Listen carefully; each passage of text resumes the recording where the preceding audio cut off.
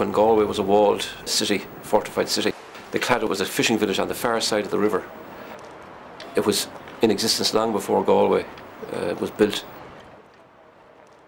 The people of the Claddagh are very, very proud of their heritage.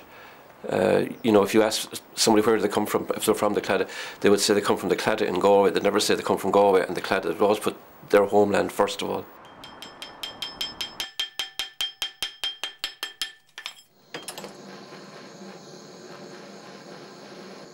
The ring itself, without the crown, was very, very popular in the Mediterranean area. Going back to Roman times, they were called fidei, or fidelity rings. The people from the Claddagh adopted the ring as a kind of a symbol of their own community, being very, very close-knit. It more or less a kind of an identification that they were from Claddagh. They would call them heart and hand rings. The hands stand for friendship, the heart stands for love, and the crown stands for loyalty between two people. And the motto of the ring from over the years is "Let love and friendship reign." There's a specific way to wear the ring. Basically, if you wear the ring with the heart pointing towards you, it means that you're spoken for.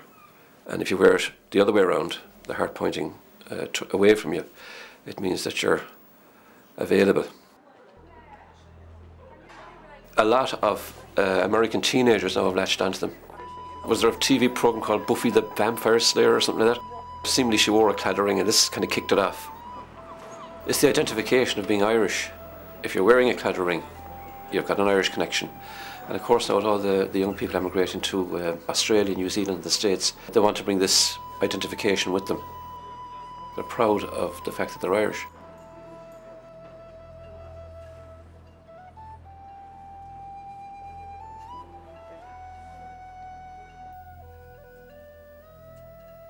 Seemingly there was over 200 Claddagh rings found in the ruins of the Twin Towers. It was one way of identifying people. It's a very distinctive ring, easily recognised. And we had a lady come in about 2 years afterwards, and she had her husband's Claddagh ring she wanted to donate to our museum here. And I think he was actually a fireman. He wasn't actually working in the Twin Towers at the time.